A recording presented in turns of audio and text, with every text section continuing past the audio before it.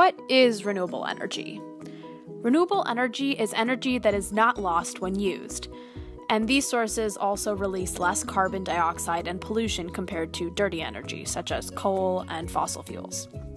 So forms of renewable energy include solar energy, which is energy derived from the sun, and it can be collected through solar thermal panels, which collect the heat through either parabolic trough systems, parabolic dish systems, or power towers, or solar energy can be collected through photovoltaic cells, which collect light energy. And then wind energy is another form of renewable energy, and it collects energy from the blowing of the wind through wind turbines. And then there's geothermal energy, which is heat energy resulting from the radioactive decay of atoms that releases heat that rises to the surface of the Earth, and then it heats water trapped underground, and that produces steam that can spin a turbine, which also generates electricity. And then there's biomass, renewable energy, which is energy coming from the processing of energy crops like sugarcane and corn and residue from the woods used in constructions.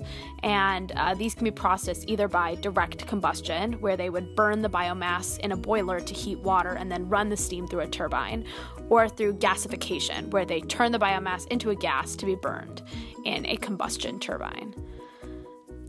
So why is renewable energy necessary? Renewable energy first started gaining momentum after the government's push for it during the OPEC energy embargo.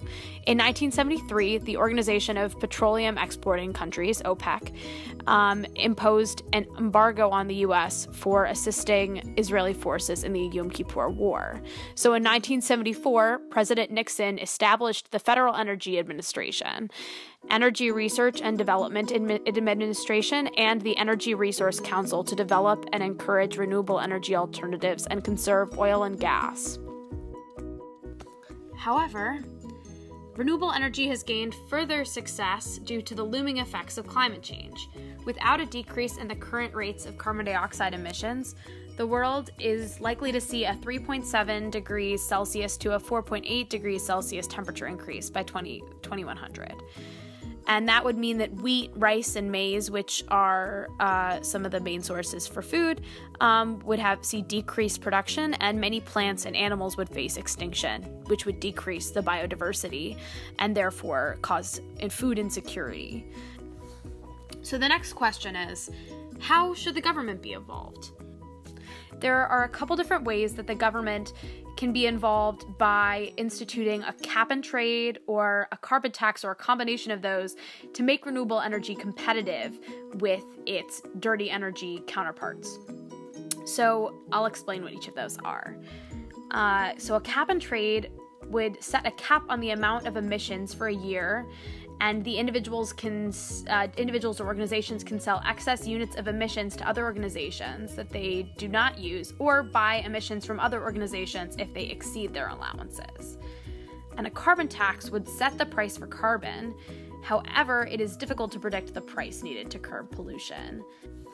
A blended option could set a fee for emissions past the cap and trade limit, with revenue raised going toward the renewable energy research and production, which includes the benefits of a carbon tax having the revenue, and also the cap and trade, which would set a limit on the amount of emissions for the year.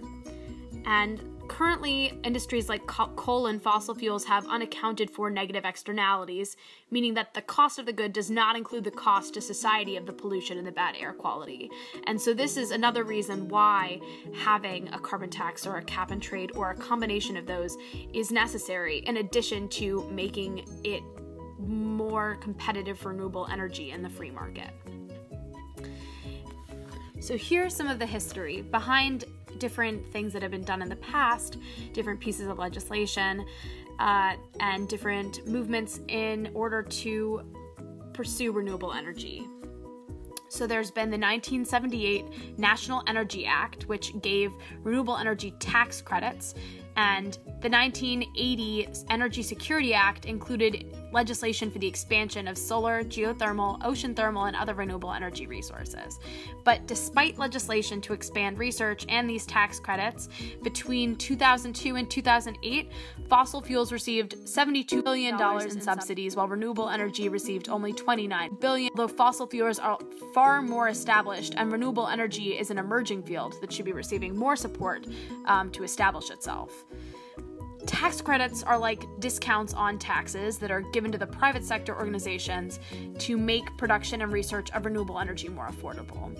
And we can see that the cost of solar energy saw a 70% decline from 2008 to 2011, and the total cost of generating electricity from wind power has dropped more than 2/3 since 2009.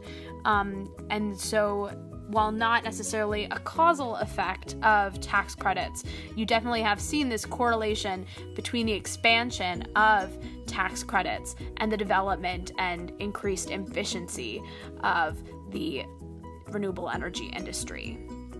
When these tax credits were extended past the deadline, research and production increased, as you'll see in this chart.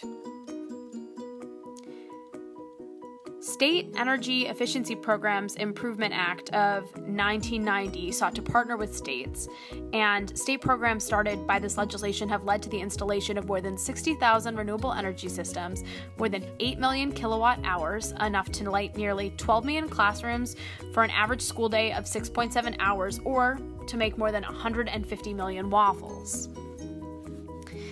Another thing that the government has done is the Million Solar Roofs Initiative, which was started in 1997. And it installed the 200 megawatts of photovoltaic capacity and 200 megawatts of solar heating capacity, and also provided an estimated health benefit saving of $90 million, decreased carbon dioxide emissions by 3.3 million tons, and the gross national product saw an increase of $2.6 billion. In addition to all these benefits, it also brought back $7.1 million in cash for the $16 million invested. Now, the government must invest back in the production and research of renewable energy using the carbon tax and carbon cap and trade hybrid to allow renewable energy to compete, along with movements and investments such as the Million Solar Roofs Initiative and the extension of tax credits further. So, what benefits does renewable energy provide that make this plan worthwhile?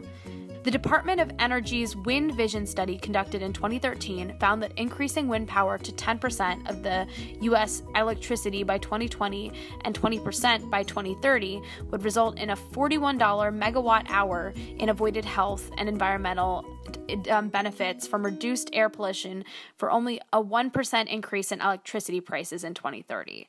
And that would also result in an additional $280 billion in consumer saving from reduced natural gas prices due to a reduction in the demand. Another study by the Wisconsin Energy Bureau estimated that renewables create 3 times as many jobs as an equal amount of funds spent on fossil fuels. Renewable energy creates jobs, saves the environment by decreasing the release of carbon dioxide and other types of pollution, is able to increase in efficiency, and in the future will likely see a decrease in price just as it has in previous years, so that it will be increasingly efficient and affordable and accessible as long as it's able to compete in the market. Government-funded programs like the Million Solar Roofs Initiative would have to subsidize private-public partnerships so that these organizations could carry out the actual production with set production standards, and they would get their funding by meeting those production standards.